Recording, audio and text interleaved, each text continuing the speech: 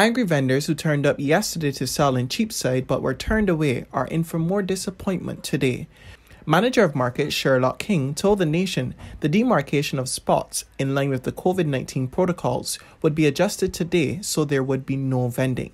He explained the initial 6-foot space between stalls would be expanded to 12 feet to accommodate shoppers who would have to be queued to make purchases. King added that vendors were only to set up their trays after being assigned a spot, a process that had angered some vendors. But yesterday, things became heated when President of the Barbados Association of Vendors, Retailers and Entrepreneurs, Alistair Alexander, explained the reasoning for the spacing. It's Barbados' opinion that we are not ready, right?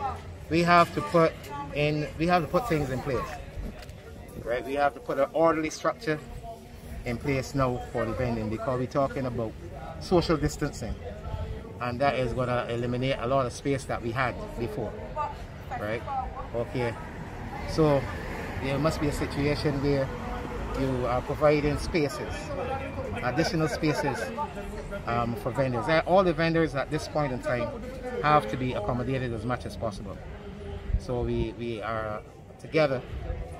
That would be the Markets Division, the Ministry of Agriculture and government. We are together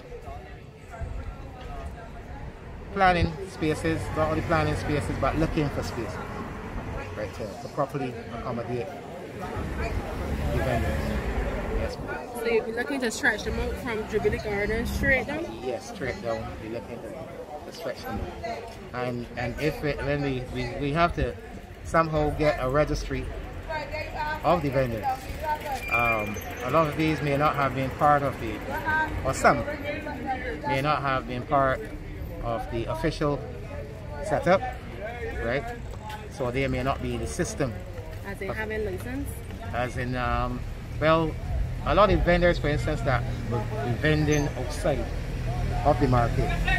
Yeah, some of them have space inside the market and some don't. So the ones inside the market, there would be a registration of them.